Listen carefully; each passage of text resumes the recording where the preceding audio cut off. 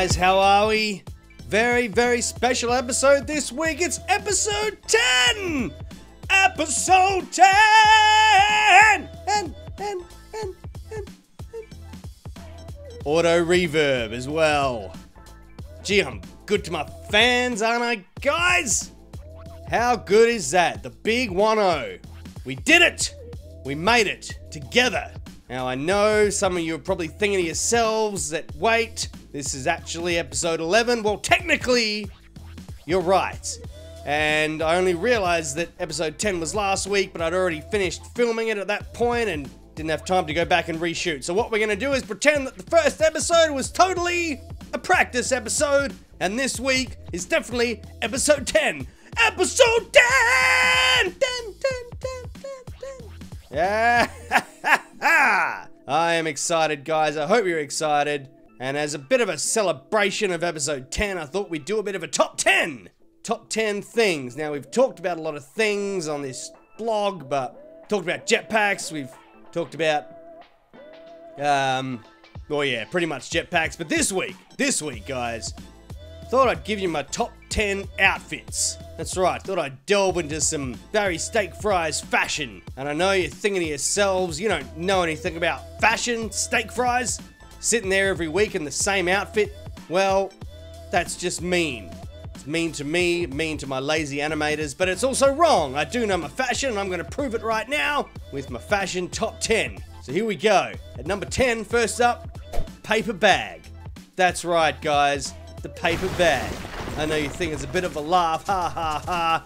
Barry Steak Fries, he's ugly as sin, so he's gotta put a paper bag on his head. And that's also really mean.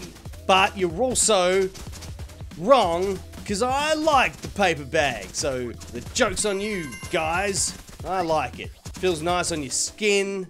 It's quite a good insulator against the old zappers, and gotta tell you, with that bad boy on my head, my eyebrows and my precious 5 o'clock shadow, they are remaining unsinged, no matter what happens to explode on my face, which, as we all know, can be quite a lot. So that one makes the top 10. Number 9, safety helmet. Pretty self-explanatory, had to get that one in there. Just really helps take the edge off from all the potential life-threatening concussions. Number 8, the Sensei's threads, obviously got to be up there, because I got to tell you, if you haven't experienced the breezy bliss of zipping through the air with an open kimono, you are missing out, my friends. Also, outfit comes with a bonus sword, so it's all good there.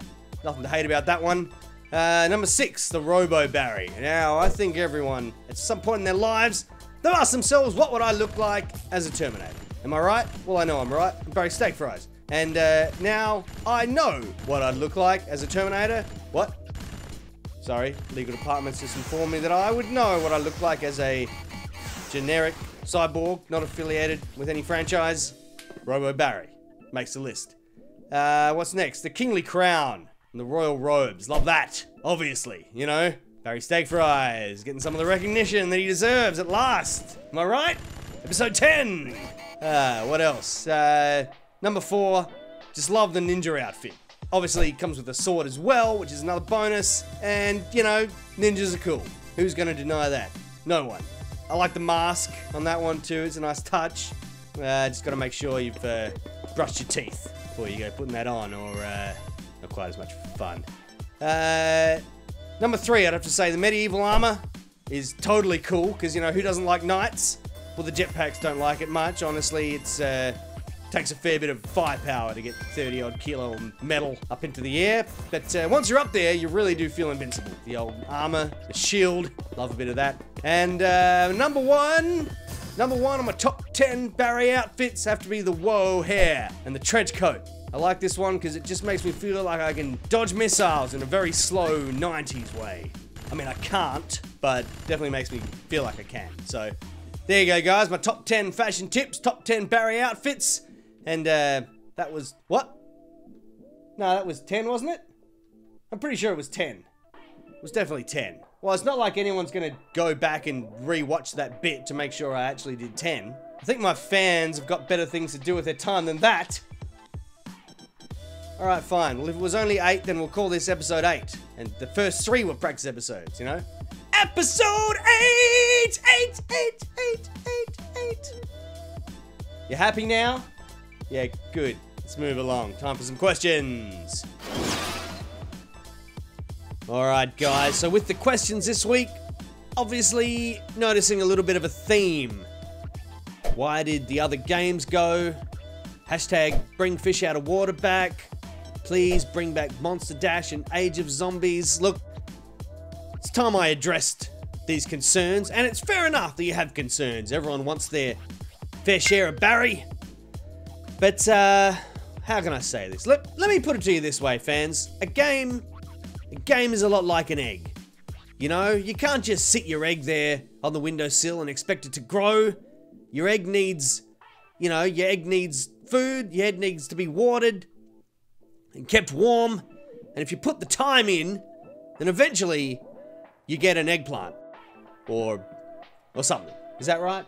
Is that anyway, the point is, guys, games take a lot of time, a lot of care to maintain, and sometimes if the developers feel that the game has run its course, they'll put that time into new games and better games and more exciting stuff that's coming up. I guess what I'm trying to say is sometimes the fond memory of a game is worth more than the cost of updating them to meet the standards, the current legal and app store requirements. I'm sure you understand. Watch this space for new and exciting things and stop living in the past, I guess, is what they're telling me.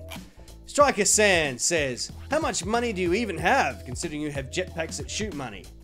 And the robot bird, look, fair question, and you might assume that I'm loaded because I'm Barry Steak Fries. And, well, you'd actually be wrong, guys. Those jetpacks cost money to run. They don't just generate money. They cost you put the bucks in, and that's what they shoot back out. You know, it's not actually a money-making exercise. I was as disappointed as you when I learnt that, let me tell you. Thought I was onto a moneymaker, but I just wound up having to insert my last 20 bucks just to move the thing 6 feet. You know?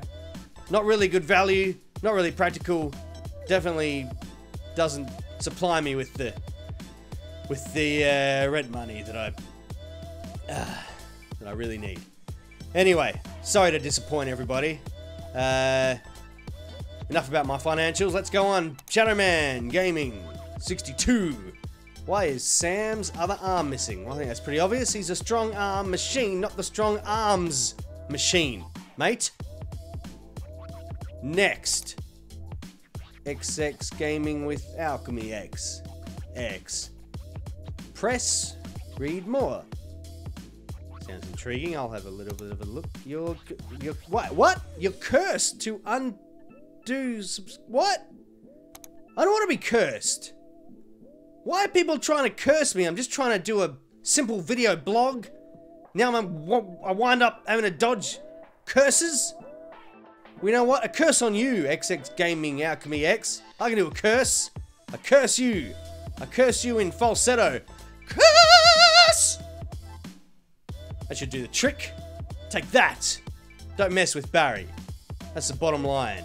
And on that note, you go not messing with yourselves and don't curse anyone this week and be nice. That's the Barry Steak Fries episode 10 thought of the day. No more cursing. Or curses. See you next time. Barry Steak Fries.